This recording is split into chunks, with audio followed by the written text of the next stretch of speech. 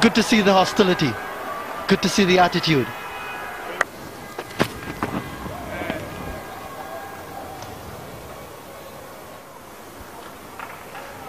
Change of angle for Roach round the wicket.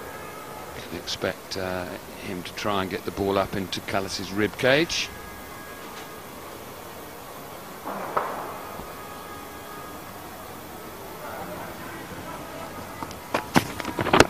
Good lifting delivery. That's a really good one, and he's falling through and right up in the face of Jacques Kallis.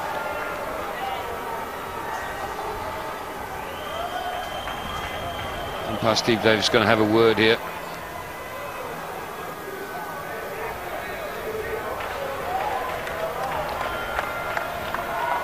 Yeah. No, come on, this game's nearly over. Let's not make it too ugly. Oh, there's a whole collection. What's going on? Goodness me. Roach is back. He wants more. This isn't nice. This isn't nice at all.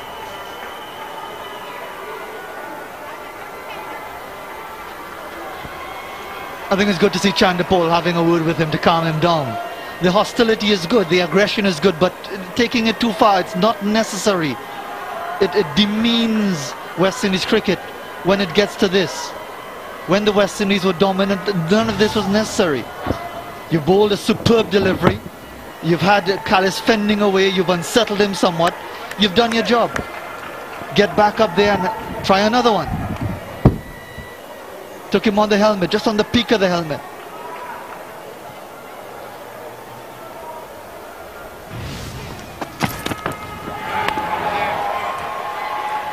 The verbals just cheapen the entire thing, and they're going to go at it again. He wants to take him on even more. Why? Why is that necessary? So silly. So silly. And it begs the question, where was this aggression 3 weeks ago, 4 weeks ago? Suddenly found it when the opposition need 18 to win the test match.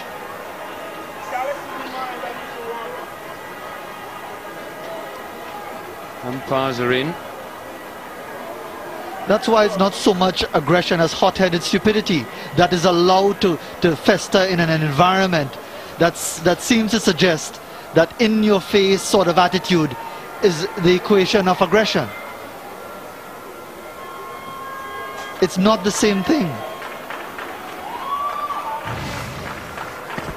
It spoiled what has been a fantastic spell of bowling from him. Kallis just walking past. Don't know whether he said something quietly.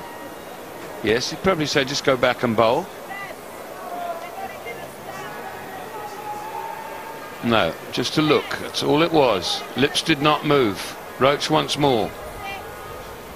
Nonsense. Absolute nonsense. This match is effectively over. It's beautiful, good, hostile bowling by Kemar Roach, and that is enough. It makes the point.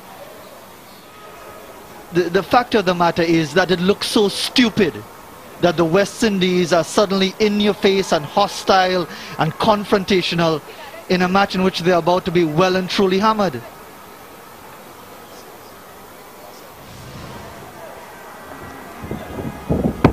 It's a fantastic delivery, that.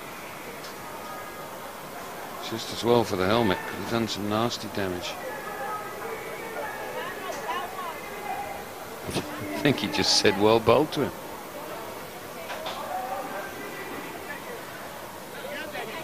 A little bit more as he's walking away.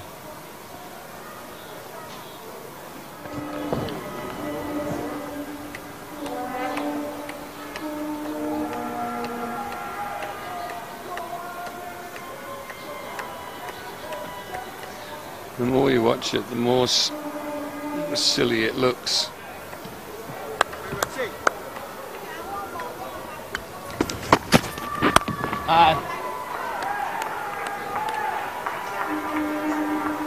The follow through somewhat shorter this time, so perhaps he's got it out of his system.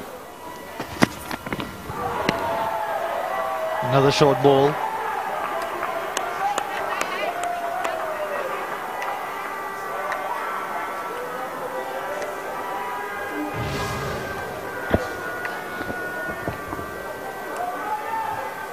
things aside, he's generating good pace, good hostility. He's fired up.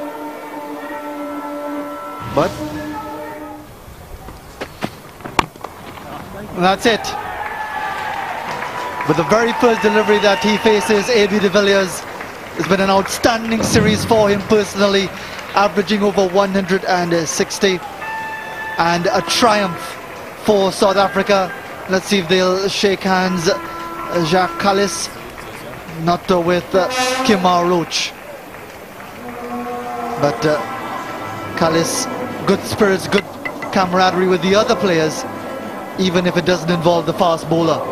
A sour taste to the end, but really it should not detract from the sweetness of victory for the South Africans.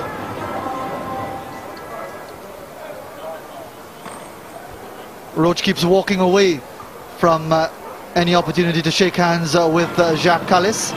Kallis is going after him now, and they do. That's good to see in the end. All of that aggression was really unnecessary. Roach is usually the most genial of young men. And there was really something about his attitude today that took a lot away from his own effort. But he picked up 3 wickets, and at the end of it all, Graham Smith emerges as the triumphant captain. Yes, if we can try and look past all that, what we've seen here is a very, very good performance from the South Africans. Well, a depleted West Indian team, especially in the bowling department, but they weren't able to bat well enough.